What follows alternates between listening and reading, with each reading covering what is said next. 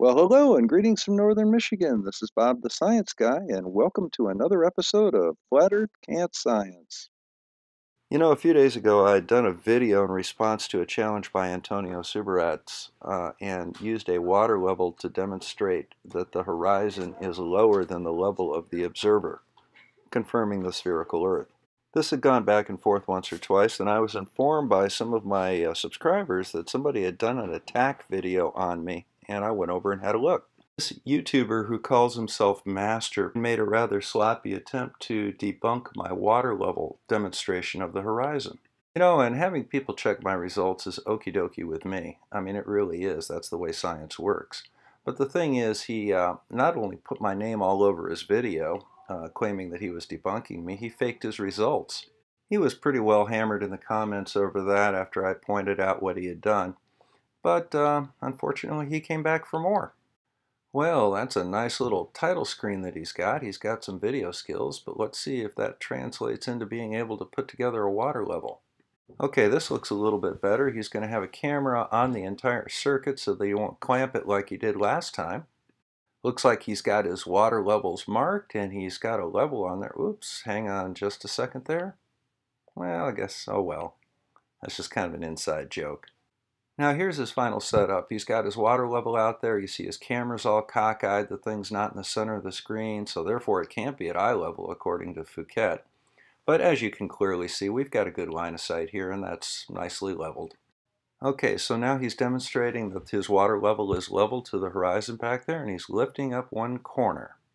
Now notice this time when he moves the water level, you see how the levels are bouncing up and down and freely movable? Compare that to his last one where they were pretty fixed. Now he's dropping the camera down and showing the water level looks like it's over the horizon. And he talks a little smack about me, and then we're going to go out to the outside world and do this again. But let's show you how he did that. Now you see the first time what he did was he raised both the near tube and the camera, and as you can see the water level immediately adjusted. So here's what he did was he started on the left there, and you see the water levels all lined up with the horizon. Then he raised the near tube as we just saw, and then he dropped it back down. And oh, this is how Big Bad Bob the Science Guy faked his level.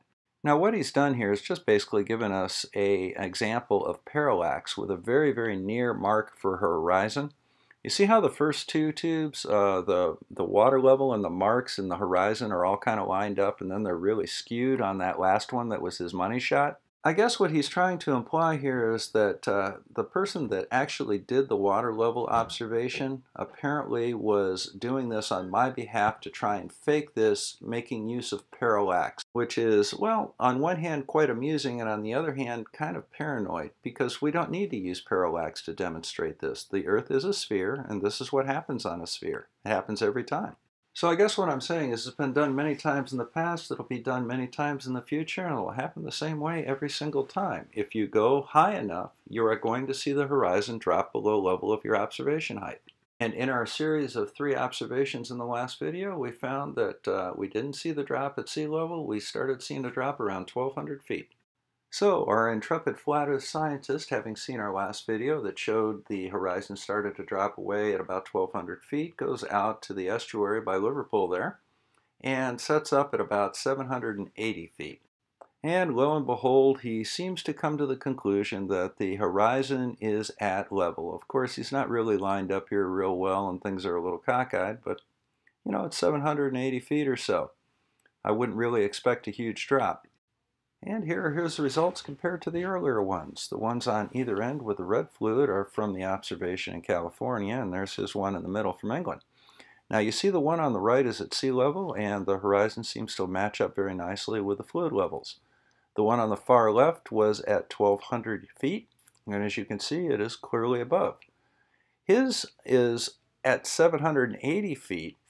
You don't see the horizon on the left side of his marker there, but it does appear to be more or less similar to the sea level one.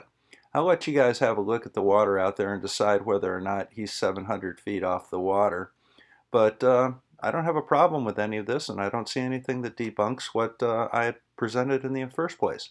Do any of you out there watching these videos feel as though I had done anything wrong or misled anybody or my observations didn't match what I reported? And while you're doing that, why don't you go ahead and have a look at this post from the person that put this video together and see what their motivations are. I thought at first maybe they'd been interested in the science of it, but apparently this man took personal affront that I had a psychologist in one of my videos who expressed the opinion that the Flat Earth movement was a conspiracy theory.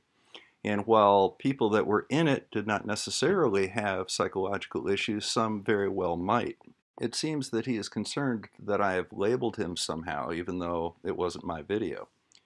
Well, my friend, I hate to tell you this, if you're a flat earther, you've pretty much taken care of that yourself. And as far as your threats of cyberbullying go, to be honest with you, I really just don't play that game. I'm going to just ban you and move along. And as far as my subscribers go, I'm not going to encourage you to go over and pay this man boy a visit and tell him what you think of his tactics. People like this are generally looking for attention, even if it's negative attention, so don't play into his hand. If you do want to strike back at him, probably the best thing to do is just hit that subscribe button in the upper left corner and maybe have a look at a couple of my other videos. That'll just irritate him to no end. This is Bob the Science Guy signing off from Northern Michigan. Happy New Year!